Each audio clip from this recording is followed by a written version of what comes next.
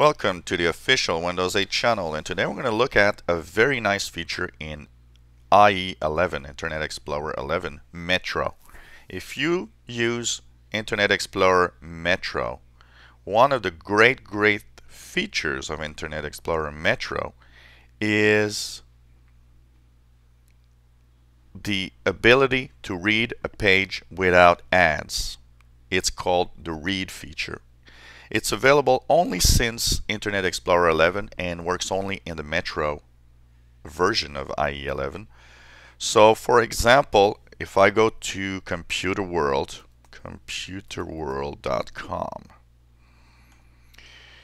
and look at their different articles, and okay, this one is interesting, pirates, cheats, and ID certs. I just click there. Skip the ad, of course, that there is here. Now, this article is interesting for me, but there's ads everywhere, and it's not necessarily in the best presentation possible for you to read well.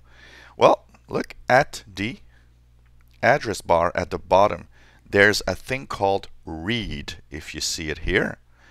And if you click this, you'll see that it's going to actually show you a very nice, very well organized article. No ads, clearer text, better font, and you can now read it without ads, without the clutter of all the rest of the page. So this is a really nice feature of IE 11. I've been using it quite a lot in the past few weeks, and wanted to share this with everyone. And of course, you have that little back button on the left side of your screen where you can go back to the page where you were. Click on other articles. So for example, I want to read this one. I click on the article, and once I'm on the page, all I have to do is click the read. It sometimes takes a few seconds for the read button to appear, but once it's there, you just click read, and all you have to do is read your article. If there are some graphs that are related to the article, you'll still see them. It does not remove the graphs and the stuff that are needed in the article, but it will remove every ads and all the extra features that the web page will put there for you to that can distract you while you're reading.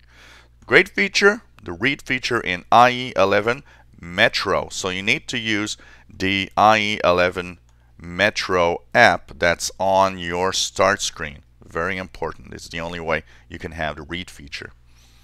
If you enjoy our videos, why not subscribe to our channel? You'll be informed when new videos are online. If you have any comments or questions on what you've seen, let us know. Maybe you have a Windows 8 feature of your own that you don't understand well, or you'd like us to have a video, let us know. And hopefully you'll come back to the official Windows 8 channel. Thank you for watching. Bye-bye.